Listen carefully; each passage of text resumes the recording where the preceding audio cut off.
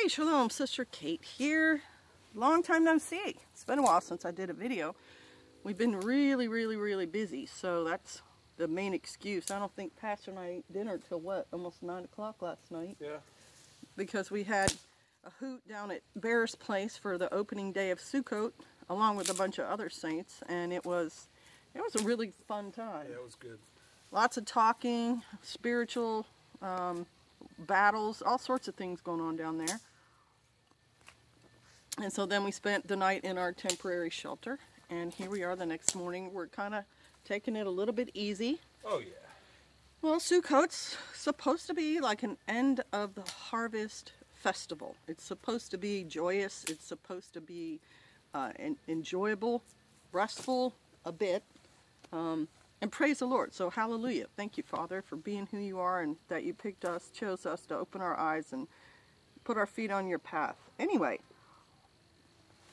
I was looking at the news last night or this morning, and you know, there's some top stories happening right now, which is always true. There's the typhoon in Japan that killed some people and did some damage. The Rugby World Cup is in Japan right now, which I'm thoroughly interested in because I used to play rugby in college. I played rugby in college for 2.5 years.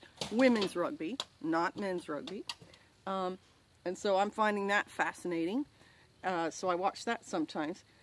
But the thing I want to talk about this morning, that's a news story, is the hemorrhagic African swine flu that is being spread around Asia, and I'm assuming parts of Africa. I'm assuming that's why they named it that. Because there's some things to look at with a hemorrhagic flu and also a swine flu. Hemorrhagic means bleeding, basically. The illness weakens the blood vessels, the walls of them, and so there is blood leakage. And Ebola is one of those hemorrhagic fevers for humans. So this is a blood-related fever in pigs, in swine. Now for a believer like us, in the Bible, because it's in the Bible, it's in Leviticus, it's either, well, I won't go into that, it's Leviticus 7 or 11, that tells us eating swine is an abomination. We're not supposed to, it's not food for us. And there's a lot of stuff online, you can go check it out, with the diseases that swine carry and the worms and things that they pass on, and it's kind of distasteful. So being told you can't eat it is kind of like being told you can't pick that roadkill up off the side of the road and eat that thing raw. It's okay by me. But the swine, oh, and there's verses, oh, hang on. I think it's Isaiah 66, verse 19, that talks about people who are eating the abominations, things like mice and so on, hiding back in the garden, very unclean. There's a lot of associations with, oh yeah, Pastor Joe's building the fire, getting the fire pit ready for tonight. We're going to have venison stew in the Dutch oven.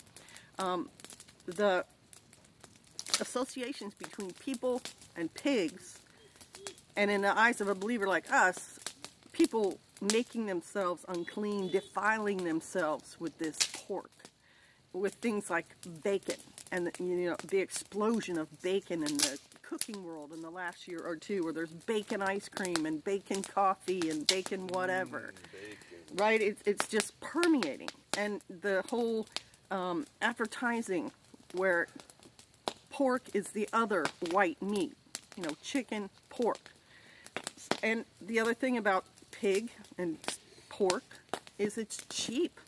So if you're on a budget and you're trying to, you know, get protein in your diet and have flavor in your food, if you're not a Hebrew, eating pork would make sense to you. Like, this stuff's pretty cheap. A lot of times it's cheap. It's definitely cheaper than beef, sometimes cheaper than chicken. It's readily available. So there's that bit of relation between people and pigs nowadays, modern times.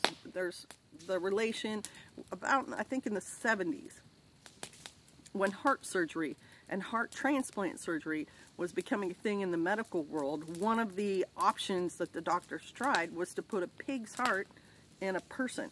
and see if that would work. And I think they lived a couple of months and then their body rejected it or something, and the person ended up dying. But imagine that in the eyes of someone like us and God.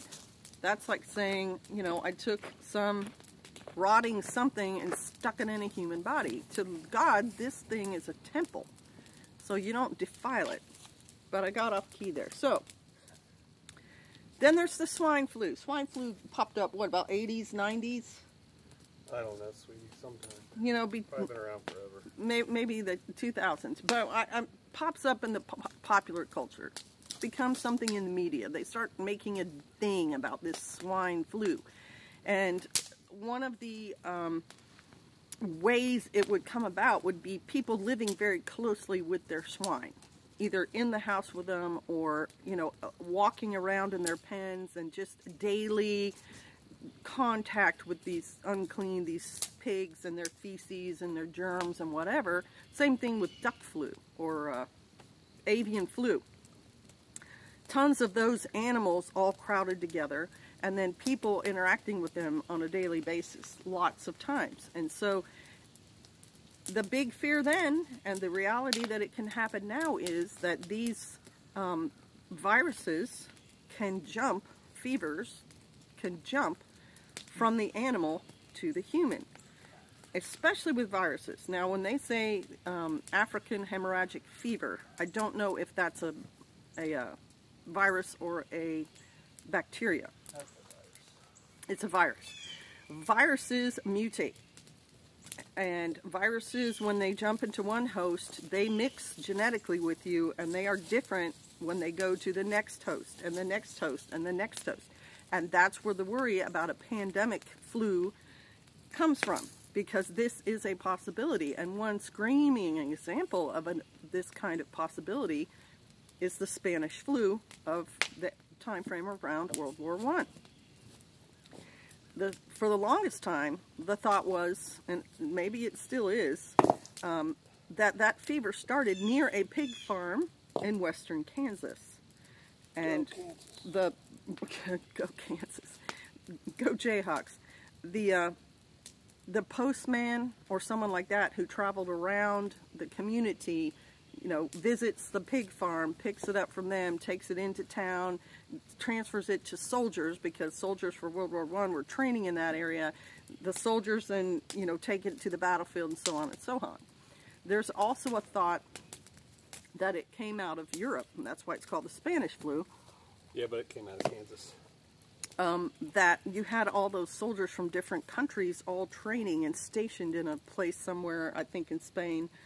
And they had animals too, because in World War I there was no Walmart. If you were going to eat food, and soldiers have to eat, you'd bring the animals with you. You know, your cooks would have their own kitchens they'd set up in the field, and they'd butcher the cow or the pig or the duck or the goose right there and cook it up for you guys the same day. So you have all these animals and all these people all together on an army base, and there's lots of units from Spain and England and France and so on all together, and that soup right there causes the virus to outbreak, and then they spread it around and so on and so on. Either way, you can see a theme right there. Lots of animals crowded together, lots of people crowded around with the animals. Now, the situation, we come to what we're talking about dealing right now. Nobody knows anything about North Korea.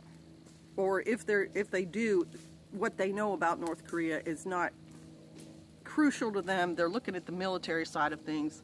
You know, do they have a nuke? Are they going to nuke somebody? Excuse me. And there are people who keep their eye on the social side of North Korea, but because North Korea is wanting their borders closed and they don't want anybody interfering, then it's very hard to, you know, get that information. North Korea uses swine, pigs, as a huge part of their protein. They don't run cattle. It's very cold up there.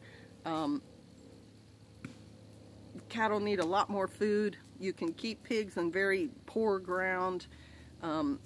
They put on weight very quickly. You know, they go from whatever the piglet is, I don't even know, 20 pounds to within a year or two, they're 300 pounds. So you're getting a lot of meat on your investment.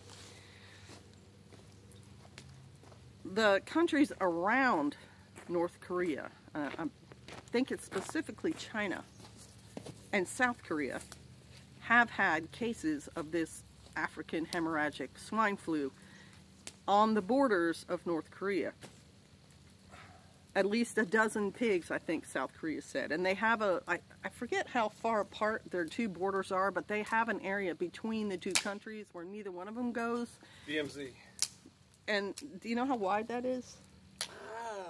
I really should, but no, it's not that wide. It's like, 10 or 20 miles, something like that. Right, so many miles. I think I may have read 4 miles. Yeah, maybe. And in that in-between area, there's wild animals. No one's out there hunting them. No one goes there. So these Nothing but landmines and stuff. Right, and they're just running around out there. Well, these pigs, wild pigs are running in there, and these wild pigs transferred this African hemorrhagic fever to the South Korean pigs and to some Chinese pigs.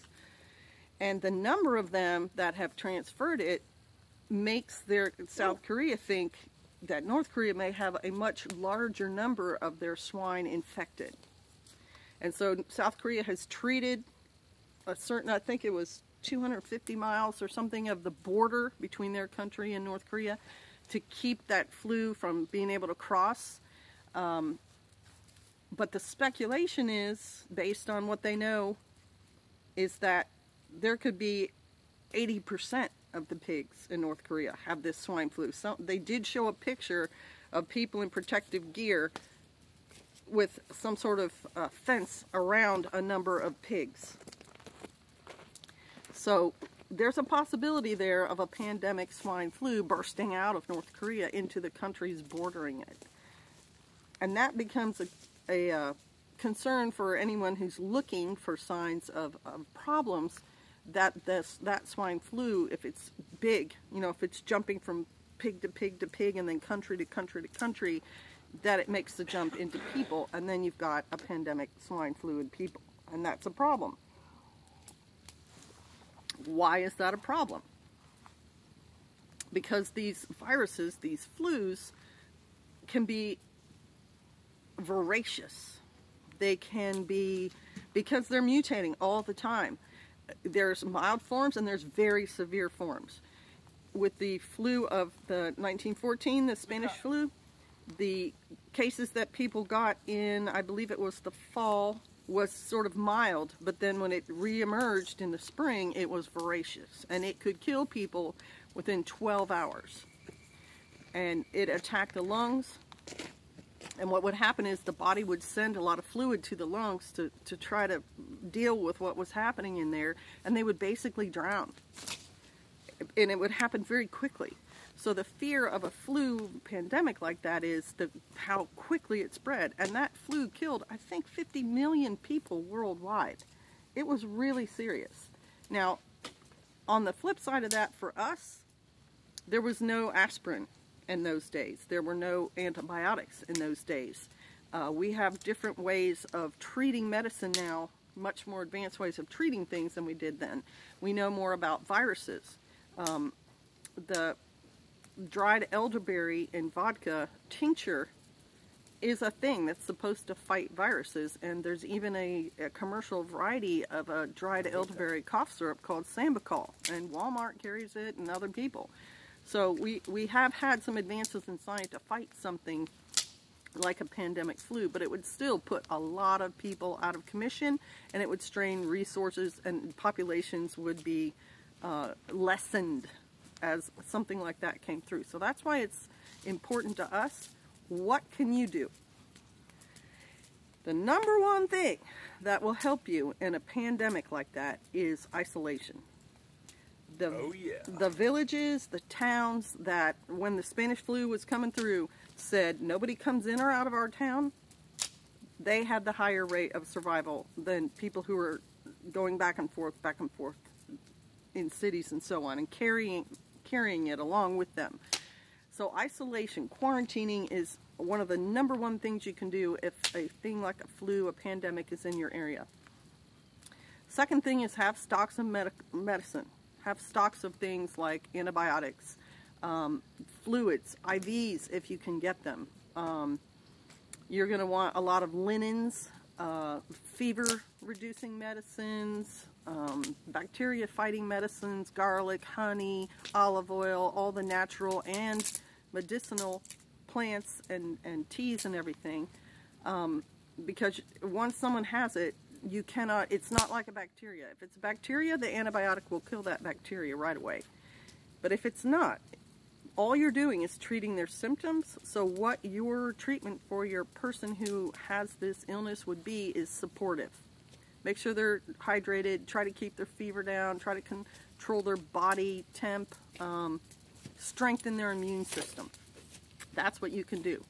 So keep your eye on that guy, you guys. Thanks for watching, and we're going to continue to enjoy Sukkot. I hope you do too. Shalom.